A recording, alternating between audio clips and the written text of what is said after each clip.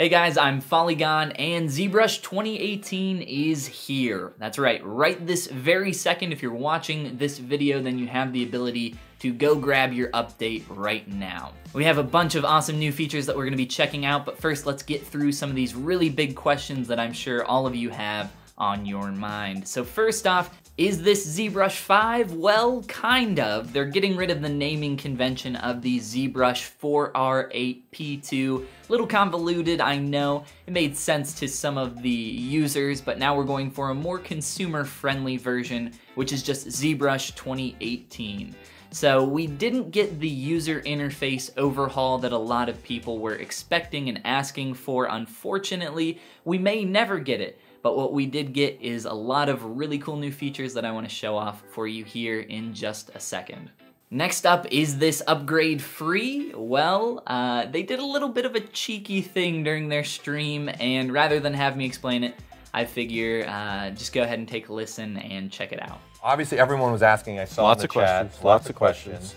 Number one, obviously, when is ZBrush 2018 coming out? And then number two, is it a free upgrade? Well, since 1999, we have been giving free upgrades. So you're talking 19 years of free upgrades. So I think it's time to make a little change and continue to give free upgrades. I like what you did there. That's really great. Yeah, you like that?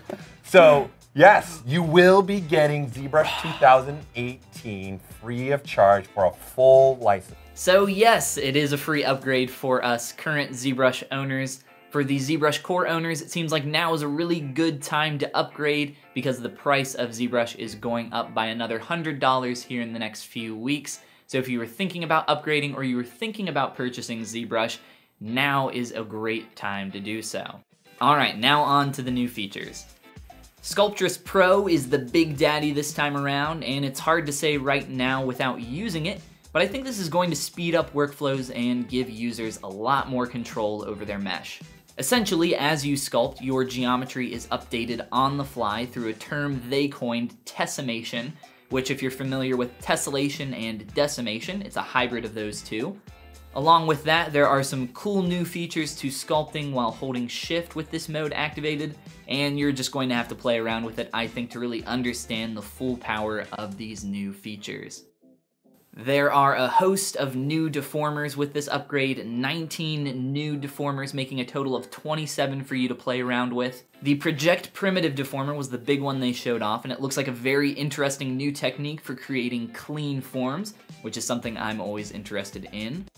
POLYGROUPIT is a new addition that works off of your GPU to create polygroup islands, and honestly, I'm not too sure about this one as it feels like not much of an expansion on the toolset we already had available to us. But we won't know for sure until we get in and play around with it. That's it for the major features, but there are a host of other smaller ones in this update. My personal favorite being the changes made to the Curve Brush toolset. It's something I use quite frequently, and being able to twist your curve and all these other little things are going to be really fun to play around with once we get in there. Let me know what your new favorite feature is down in the comments below, and if you're new to my channel, check out my new series 3D Fusions.